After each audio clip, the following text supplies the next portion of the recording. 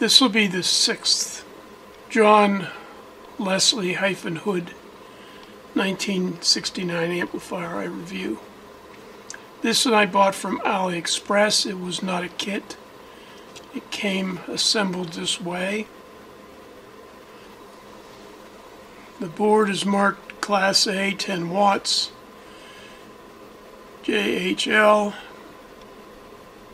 Actually should be JLH, not JHL. The man's name was John Linsley-Hood.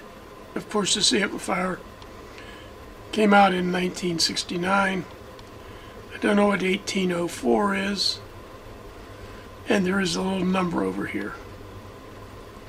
I think this number probably identifies the board. The first thing I did was to make a schematic and a board layout with various notes and whatever. As always, you should always check to make sure you have the most recent version of my drawings, and these are of course located in the subdirectory below. As I said, I purchased this board, this amplifier, from AliExpress. The AliExpress seller offers this picture of the unpopulated board. It says it's an 1804. It has no identifying board number here. And take note of this. It's a capacitor here, 2 resistors below it and 1 above it. On eBay, they're selling this populated board. 2 resistors below this capacitor, 1 resistor above it. The board I got has 2 resistors below the capacitor and 2 resistors above the capacitor. This trace, which appears on my populated board, is this trace here.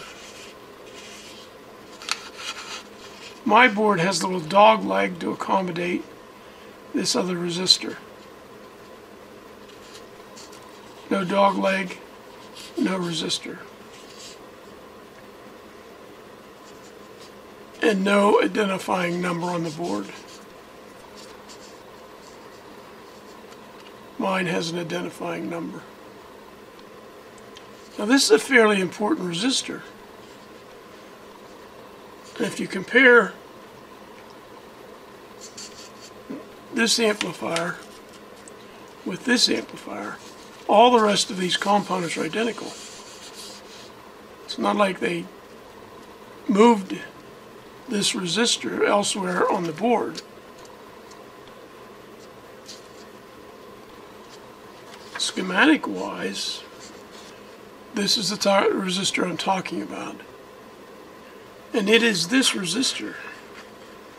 It needs to be there.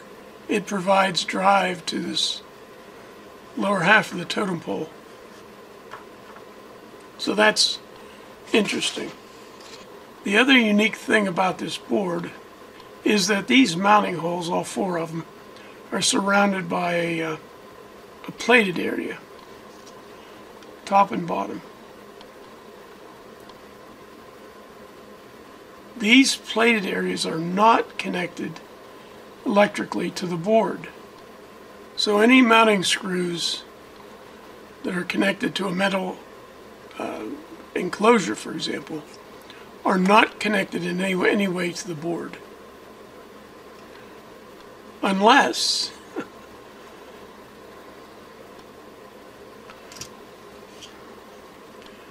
a little thing called J1,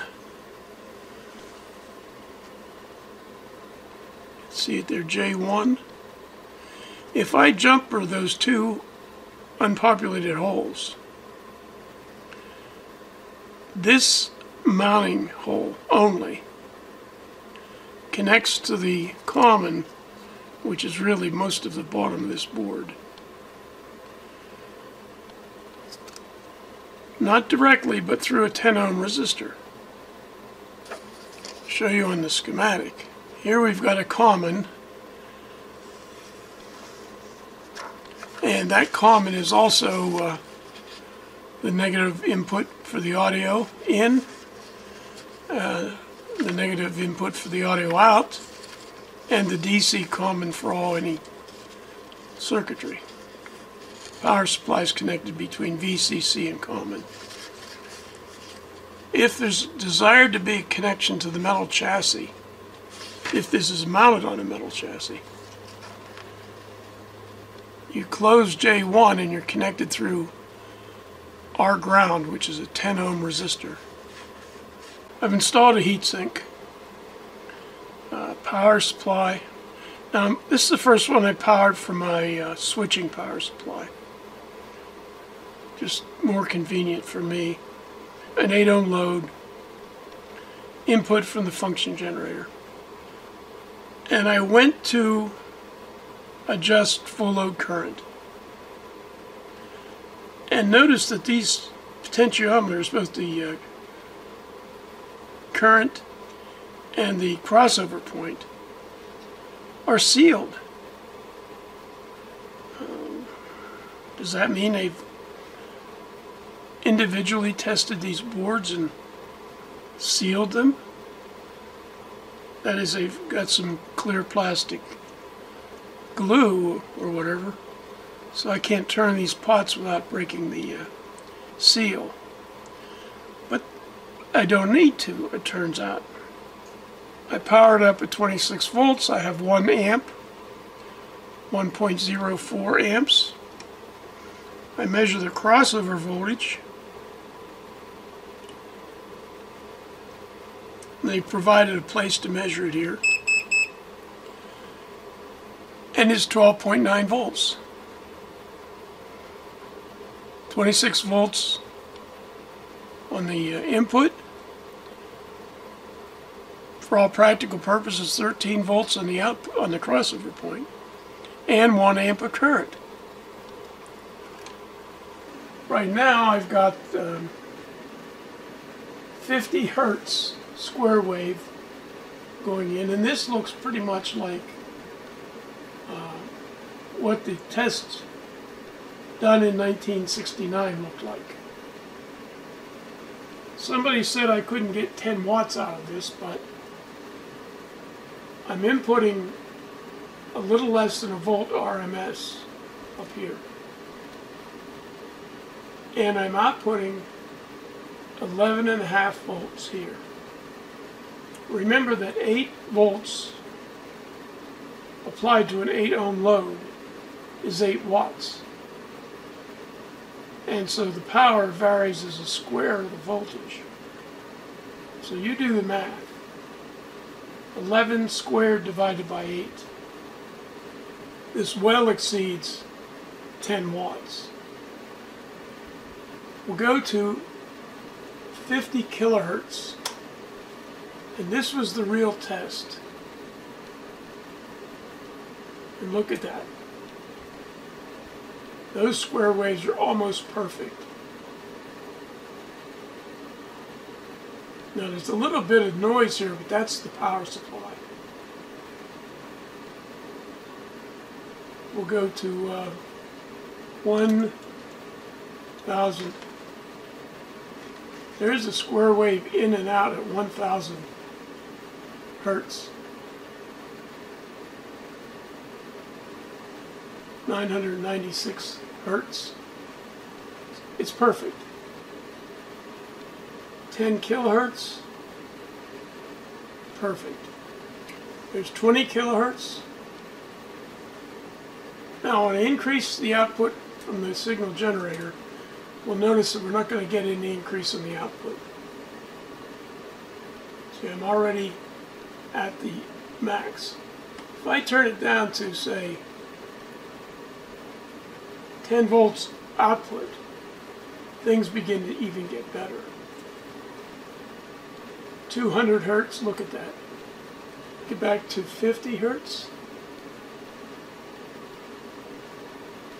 It's every bit as good as the test in 1969 did. 500 hertz.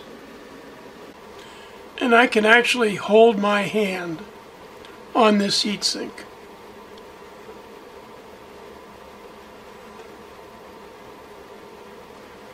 There's 26.2 volts indicated on the power supply, 1.23 amps, 10.2 volts RMS delivered 8 ohms. So this thing is easily making 10 watts. It's not that hot. I'm physically able to hold my hand on this heatsink. So I think of all the, well, of the 6 amplifiers I've tested, this one probably is the best. I found some minor errors on my schematic, well, not the schematic, on the board layout. I'll update this and publish a new number 6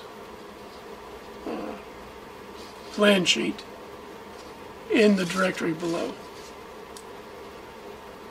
So after 6 tries, this one really looks good. Well, thanks for coming back.